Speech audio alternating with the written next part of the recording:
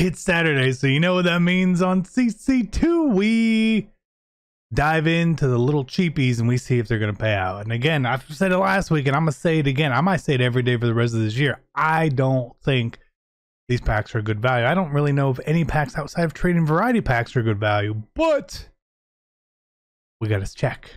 We got to see how many coins we can lose. If you're looking to build the best team in Madden, make sure you head over to MMOEXP.com to avoid the packs and save some racks. Use code CC for 5% off. Link is in the description below.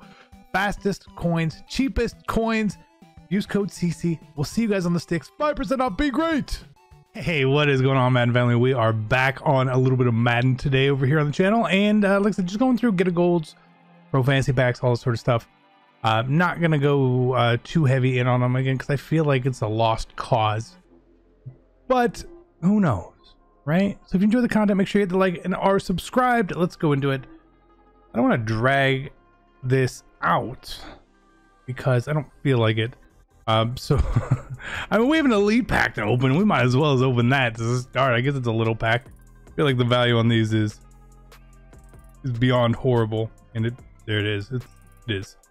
So don't go there. Don't open those. But the get a gold still have potential, simply because low cards pay out like decently. Like those low elites, they still sell. They're much better to sell than they are to quick sell, and that's what you're going to pull more of are these low cards, which again is expected. So if you sell them, you may do a bit better, or you can get lucky and get a King Henry there, maybe. Right? You know, that's okay. But again, if you're going to open get a golds, make sure you are going through and selling those elites. What you do with the golds is up to you. You want to exchange them, put them in another set, whatever, right? But for my money, you got to sell the low elites. Even on the pro fantasy packs, you should sell the low elites. You will come out much better. Even if they only sell for 2,000 or 3,000 coins, that's an okay return on cheap packs. 50-60% return is fine, and then you can get some hits in there and make you know, maybe make it work a little bit heavy. Like these are paying out to me okay right now, so we're gonna keep going on these. I've always liked get a golds. I feel like if we didn't have training variety, we would be living in these packs for sure, and I think we would like them a bit more. It's just in comparison to training variety pack, which feels like it pays out fairly well. Why not do that? You're gonna spend your time or your coins on what you feel gives you the best chance at pulling something good, and this is not the best chance. But in years past, this was basically all we had, so that's just where we lived.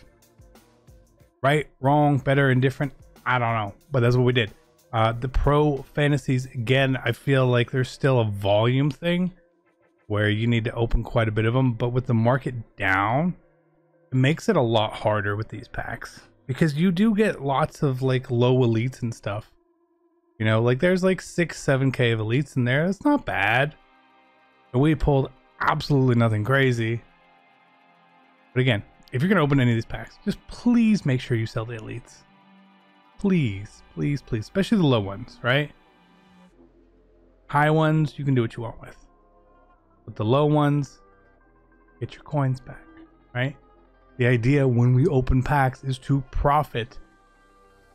You want to be able to profit by selling the low cards, getting as many coins back on these losses as possible, because you can indeed pull good cards out of these. I promise. It just doesn't happen super often.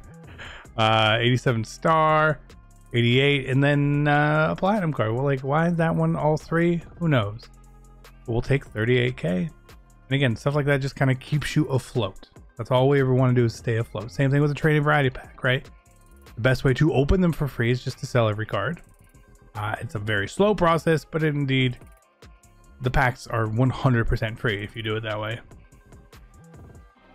So, take that for what it is. The pro fantasies paying out just a little bit right now. These packs overall, both packs felt like they've paid out okay so far, actually.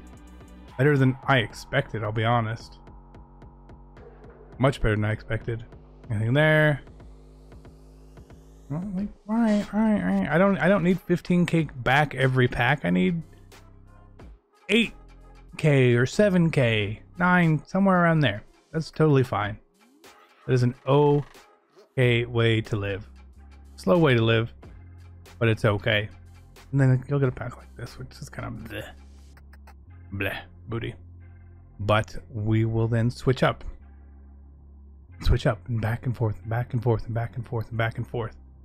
Again, we haven't, I mean, what have we hit? Highest card is what, 91 Troy Vincent. Most expensive pull was the platinum card, probably. Not terrible. Maybe it's this card. Maybe this is the big one. 90 Alshon is not bad. Super Bowl cards sell for a little more than normal. Great. Okay. Okay. If this is what you want to do today, if this is what you want to do, I'm here for it.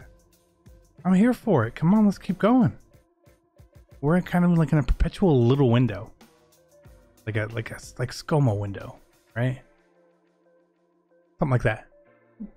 Basically, power-ups don't really care anymore. Golds don't care anymore at all. They're a waste. This is probably a bit of a waste anyway. Another 88 straight hand. Again, that's fine. That's 7,500, 8,000 coins. We'll take it. I'll take it. I'm happy with that. I'd like to do better, but I'm okay with. I feel like we're sort of surviving.